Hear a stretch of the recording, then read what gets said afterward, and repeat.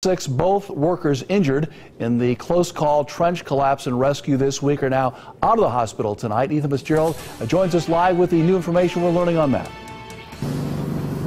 Mark, that's right. Both of those men are recovering tonight, and according to Oakwood City officials, the two workers have a combined 46 years of experience in the Public Works Department. Now, both Charles Warbeck and Philippe Provoto are out of the hospital this evening. Provoto returned to work today after being cleared by doctors, and according to family, Warbeck was released from the hospital with broken ribs. Now, both men were trapped in a 6-foot deep trench off the 200 block of Northview Road around 1:30 Wednesday afternoon.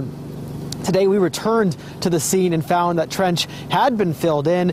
Ohio's Public Employee Risk Reduction Program will investigate from here, telling me today over the phone that investigators have been on scene and it's too early to release any information. Now, it can take upwards of 6 months to complete this investigation, and depending on what happens, the city might be forced to implement new safety procedures and even compensate those workers. We'll be sure to let you know what happens next. Reporting live in Oakwood, Ethan Fitzgerald, 2 News, working for you.